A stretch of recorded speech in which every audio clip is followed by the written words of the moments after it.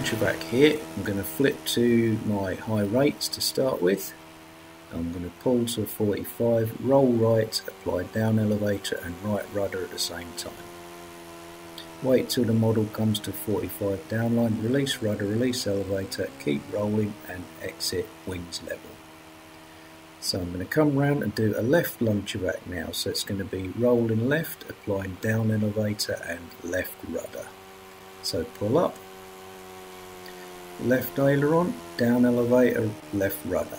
Wait for the model to come to a 45 downline, release rudder, release elevator, keep rolling, exit wings level.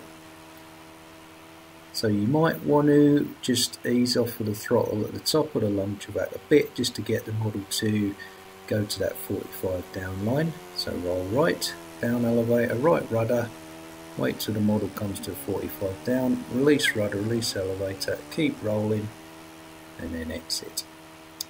So the throttle input is going to be depending on your model, which you just have to play with a bit as you get used to doing the manoeuvre.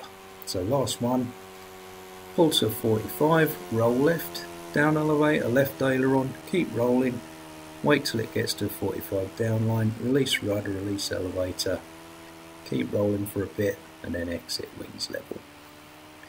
So that's just one way of doing a Lomcovak. There are other ways to do it, so this is just one suggestion to get you started and I hope it helps you. Thanks for watching and bye for now.